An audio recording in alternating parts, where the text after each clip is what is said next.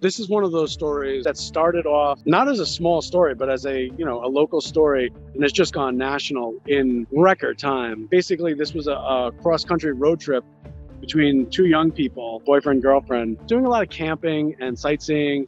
And somewhere along the way, there was some kind of trouble, and the boyfriend returned to Florida in the van without Gabby Petito. On a story that's national, there are so many different cogs in the machine. There are so many different people out following up on different leads, chasing down different angles. Initially, we came to Gabby's mother and stepfather's house here on Long Island to speak to her, but one of their family friends, who's an attorney, asked us to not bother them here at home. The challenges in getting a story where someone not involved in the story is trying to protect from basically the downside of dealing with media, I guess. When someone tells them they can't talk about something, or they shouldn't talk about something, or they're not allowed to talk about something.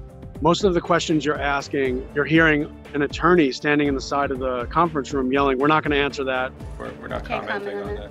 We're not commenting on that." It gets very frustrating, and you can see reporters get very frustrated about that. Rather than lash out or express that frustration at the people who are going through this terrible ordeal, what I've found works so much better is to appeal to the people who asked you to attend. I appeal to them with the same question I ask in these types of situations, which is something along the lines of, what can we do for you? What do you want from us? What do you want us to do? How can we help? What message do you want us to get out? Like, why are we here? What do you want us to do? That put them at ease immediately. The mother, her tone of voice changed. Basically, her cadence changed. She relaxed immediately. We're not focusing on anything else but finding her. By asking them, what message do you want us to get out? It changes the entire dynamic. Once the people relax and they have got their message out there, you can ask the same questions you asked in the beginning where they said, "We can't answer that. We're not talking about that." Oftentimes they do answer several of those questions, and that was the case here. In the press conference on Monday when we were doing the interview, toward the end, one of the reporters asked the stepfather, "Do you plan to go out west, and is that why you're raising money on the GoFundMe page?"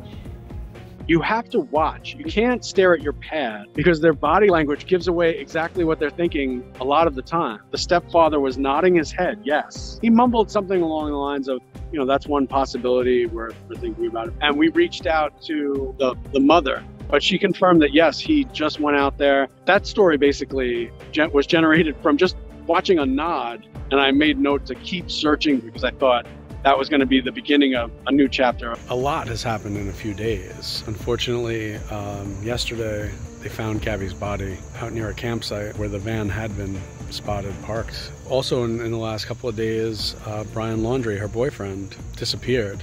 We've gotten toward the top of the arc of this story. There are still more developments that are going to happen with this story. First of all, finding out what happened to her, and then bringing those to justice who took the poor girl's life if that's what happened.